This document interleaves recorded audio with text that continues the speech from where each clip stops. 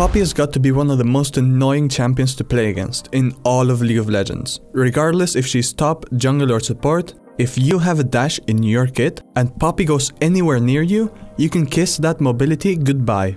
With the amount of dashes in the game right now, she's a perfect pick for so many situations. Yet people still sleep on her. Today's guide is all about this fierce Yordle with a hammer and how to play her in the jungle. First, a quick rundown of her abilities. Her passive will make her next basic attack have extra range and deal more damage. She throws a buckler which falls on the ground. Picking it up will grant her a shield for a couple seconds. Her Q will smash the ground with her hammer, dealing physical damage and slowing enemies. After a brief delay, the damage will be repeated in the same area. Apart from the base damage and AD scaling, this can deal up to 16% of the target's maximum HP in physical damage, if you hit an enemy twice. It may not look all that menacing in-game, but the damage from this ability can actually chunk down your HP bar by quite a bit.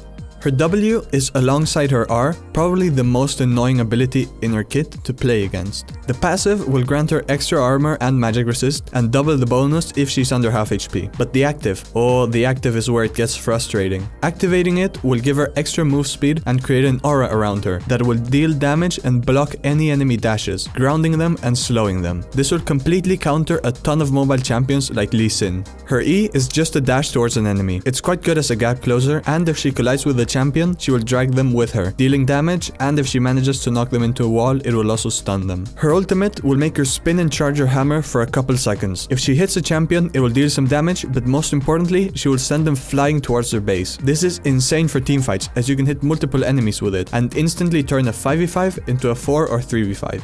Now, the reason we're doing this guide is simple. She got a huge buff in patch 12.8. Before, the range on her ult was 2400 units. If you're lucky, sometimes there was a chance you could still get back to the fight before it ended if you got hit by it. But now, almost 1000 range resided to the ultimate. That means now, it's about the same distance from your mid lane tier 1 to the mid lane inhibitor turret. After this buff, there's no way you're getting back to the fight if you get ulted on. That's not the only buff, however. Her W got its cooldown reduced by 4 seconds at every rank. That means that now, fully maxed, her W will only have a 12-second cooldown. These buffs are massive, and we wouldn't be surprised if she gets nerfed a little bit in the coming patches. So, now for the actual guide. Here's the path you're gonna wanna take. First, start at your red buff. After that, path towards your chickens, and then clear the entire blue side of your jungle. After that, do a scuttle crab, and then gank. Poppy is not a jungler that likes to farm and scale. Instead, she excels at ganks and skirmishes, so look to get your lanes ahead.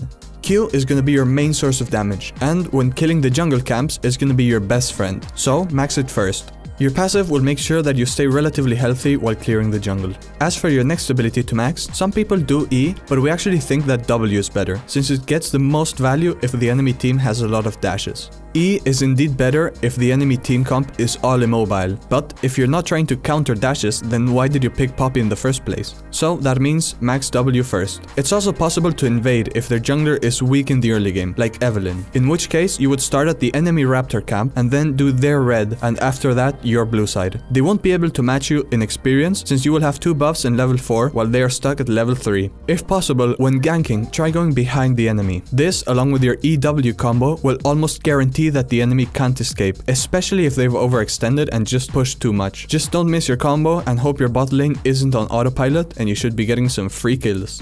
For items, Divine Sunderer is a good option for some extra damage, but if you want to tank more, Frostfire Gauntlet is your go-to option. After that, if you're against AD, Deadman's Plate and Thornmail should be your next option. They synergize insanely well with Poppy. Deadman's Plate for the move speed, and Thornmail because it's just in general a good item versus AD, especially with all the hitting in the game nowadays. If they have crit champions that auto-attack a lot, then Frozen Heart and Randuin's are really good. You can also pair Frozen Heart with Fimbulwinter, since the extra mana will be transformed into HP. Versus AP, Force of Nature will be very useful due to the extra movement speed that it gives, sort of like Deadman's Plate. Spirit Visage is always nice if you have enchanters on your team, and it will also buff your passive. Abyssal Mask is a more supportive option, good for enabling your teammates. That's some quite basic stuff, but there are also some other niche items that you can go, such as Silvermere Dawn versus Heavy CC, or Mauve Malmortius. If you want to go offensive items, then Black Cleaver, Titanic Hydra and Sterax are good. Maybe you can even consider picking up some lethality, like Yuumu's Ghostblade, which would be very nice for the movement speed, or Umbral Glaive, which also got buffed. For boots, you can go Ionian Boots of Lucidity if you want cooldown reduction, but depending on the enemy team comp, you can also go MR or Armor Boots, or even Mobility Boots if you want to perma-gank. For runes, Phase Rush is going to be the most popular one. Movement speed is going to be your best friend, so get Nimbus Cloak, Celerity and Water Walking to be fast as boy. If you're really serious about the movement speed, go Relentless Hunter and Sudden Impact secondary. Otherwise, go for tanky runes in the Resolve tree. And that's about it. If you're wondering about matchups, then Lee Sin, Jarvan and Rengar are really good matchups for you. They are absolutely countered by you and they just cannot play the game, since they rely so much on their dashes and your W just won't let them use them. That goes for just about anything that has a dash. LeBlanc, Riven, Ezreal, anything with mobility, they will just want to uninstall versus you. Of course, it's not all rainbow and sparkles. She does have some tough matchups, like Elise and Olaf, who are early game champions that will absolutely destroy you if they invade you. Do not try to fight them, they will beat the shit out of you. Karthus is also a bad pick since he outscales you and is just a ticking time bomb. But apart from that, she's a solid pick in the jungle. So, remember to gank a lot, tank for your team, and make the enemy assassins go AFK at 15 minutes. Until next time.